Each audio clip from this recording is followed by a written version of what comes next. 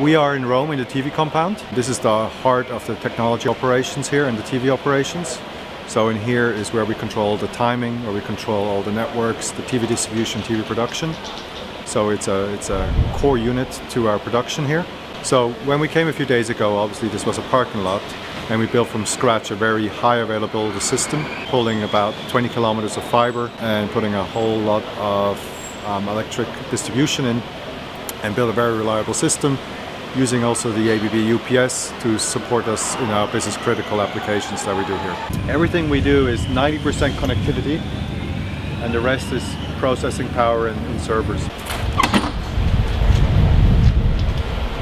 So this is a fully tactical mobile unit.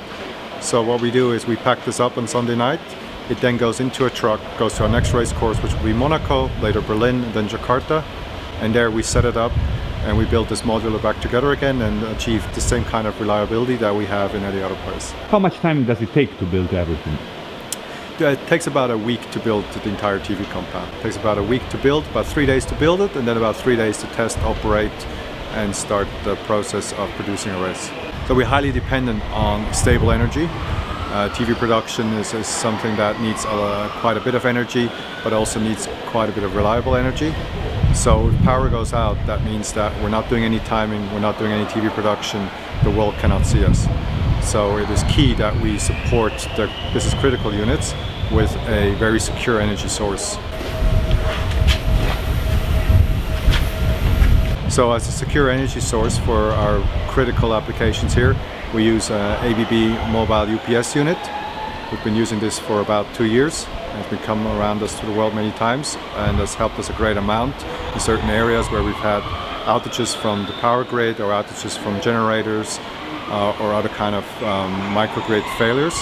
And it kept the operation going without an incident for the rest of the team here. We have about 20 minutes of autonomy on it. Depends obviously of the load where we are, how many air conditioning units are running and the climate we're in. But it's enough time for our power team to come back and give us back power that we need to get the UPS back off. It was in Nigeria with us, it was in Mexico with us. We focus with ABB extremely that the unit can be very mobile and also manhandleable.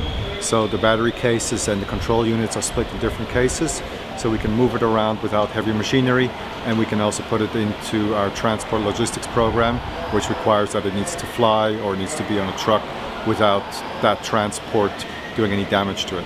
And it's one of a kind?